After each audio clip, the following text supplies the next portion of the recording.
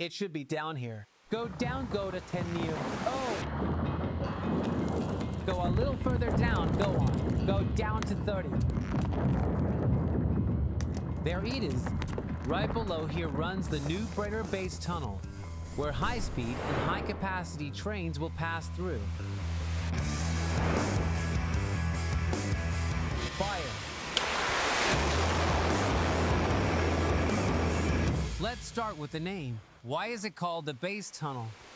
Because there is already a railway that crosses the Brenner today, but it's a historic surface line that follows the terrain and climbs up to 1,300 meters in altitude, with slopes that reach up to 26 per thousand. The new line, on the other hand, will be completely in a tunnel, built at a much lower elevation, between 700 and 800 meters, and with maximum slopes of just 7 per thousand. The lower the slope, the heavier and faster the trains can travel, and with less energy consumption.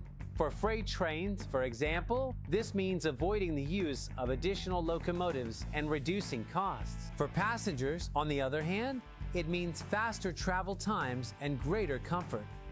The Base Tunnel will connect Fortezza, which is in Italy, with Innsbruck in Austria, and will drastically reduce travel times from 80 minutes to 25 minutes for passenger trains, and from 105 minutes to 35 minutes for freight trains. The project includes 2 parallel tunnels, one for each direction, connected every 333 meters by cross passages, which are also called bypasses in technical jargon. There are also plans for 4 access tunnels and 3 emergency stops. And now, let's enter the construction site. We are at one of the construction sites built by Webuild, just a few kilometers north of Fortezza. In this section here, the tunnel is practically finished. As you can see, 2 tracks will run through here. Oh wow! And of course, there will be the final touches. But you might be wondering, Andrea, why did you bring us here to a tunnel that's basically completed? Because right in this section, the challenge was huge. Digging under the bed of the Isarco River, where obviously, if you dig, there will be water seeping in. How did they do it? Well, with the freezing technique.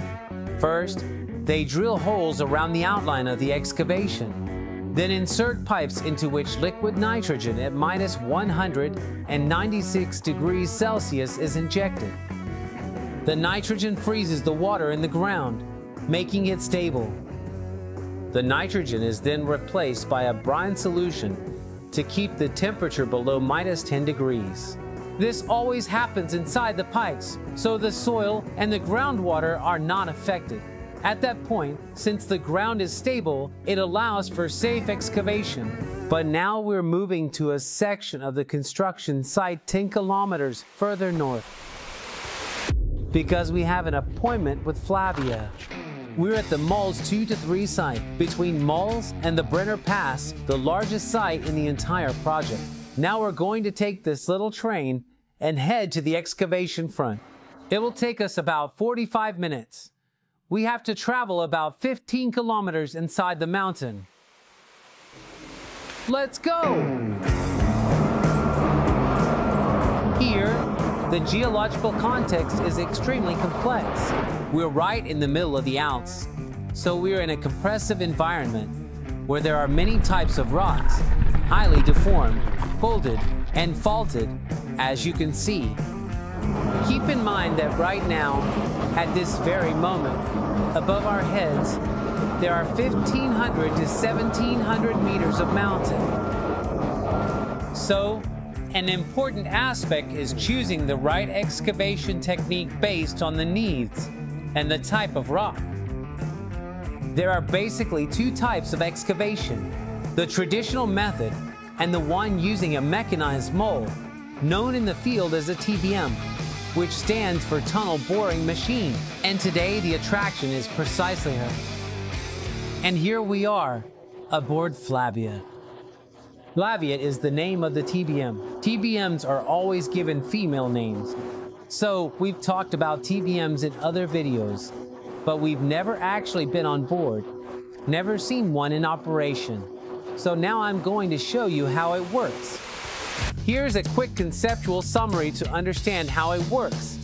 It's basically a giant drill, about 200 meters long, that can dig and build the tunnel at the same time. In fact, right behind its rotating head, there's a mechanical arm called the erector, which places the prefabricated segments that basically form the skeleton of the tunnel. Guys, we're at the front. These are the so-called cutters, basically the teeth that bite into the rock. Right behind this rotating head is solid rock. Right now it's not running, but soon it will be. Obviously, we'll have to get out of here because there will be broken pieces of rock flying everywhere. Look, this is an almost brand new cutter. See how far the tooth sticks out. Look how much it sticks out.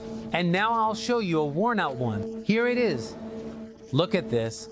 Basically, the steel alloy is all eaten away, totally worn out. Each segment is about 5 meters. And as the TBM moves forward and makes space, these segments are placed around to create a ring. It takes 7 of them to make a complete ring. Today is a special day for us because, thanks to this, we're moving a segment. Watch how they're installed. You move the levers on this joystick and the segment shifts. Now we are going to the left. Go. Hello. Incredible. Keep in mind that even though the TBM is mechanized, it still takes 90 people working in 3 shifts to operate it. Here we go, guys. We're ready to restart the TBM. Right now, we're just 50 meters away from reaching the border with Austria.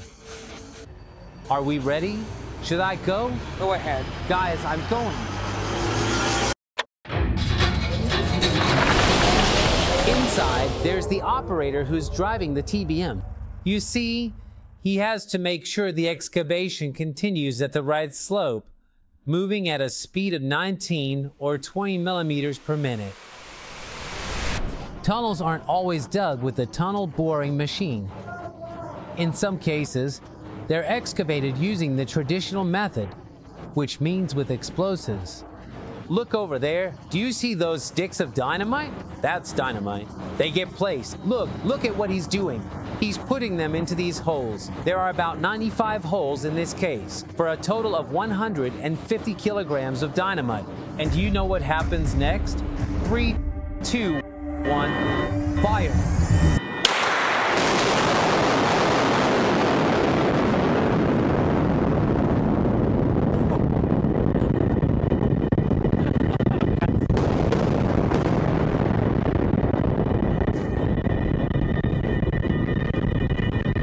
The excavation advanced by 2 meters like that. The unique thing about this construction site is that all the excavated material is transported outside using these electric conveyor belts. They're basically giant treadmills. Well, I just had to grab a little sample as a souvenir. This system helps reduce the truck traffic that would otherwise be coming in and out to haul away all the material. All in all, not bad for cutting down on traffic and emissions. Just think, there are a total of 90 kilometers of these conveyor belts here, with a focus on circular economy. Some of the excavated material was used to produce the segments we saw earlier in the TBM.